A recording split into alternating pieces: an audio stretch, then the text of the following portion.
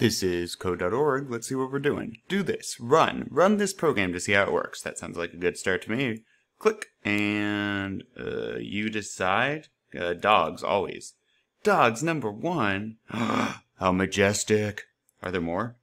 No, more. Ugh, do I have to? Cats rule. Cool. Anyways, how does the play sound block work? Oh yeah, the animal sounds, which you can't, well, yeah.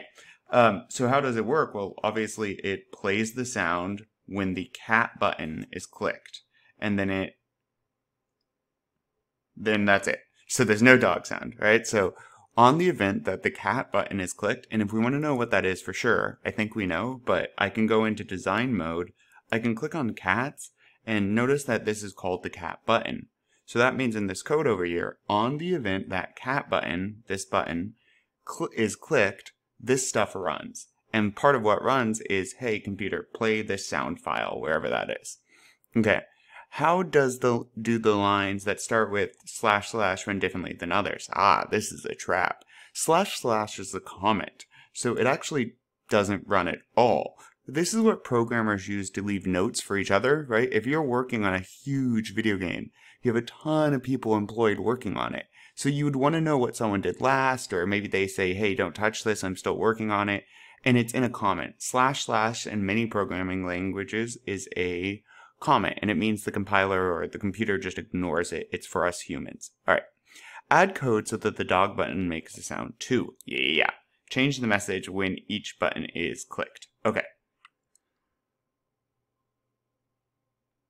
So we need the dog to make a sound too.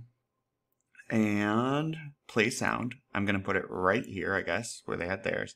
Now let's select one. I think they have stuff preloaded. If we click the down arrow, choose. Yeah. Animals. Yep.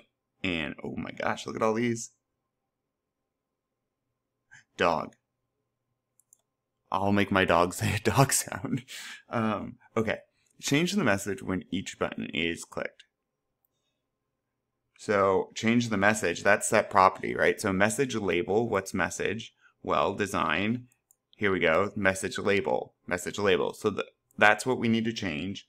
Dogs are cool. I'm very creative. We're going to change that message there. Cats. No. Sorry if you're a cat person. Alright, I'm going to go ahead and run. And dogs. Dogs are cool. And dog sound that you didn't hear.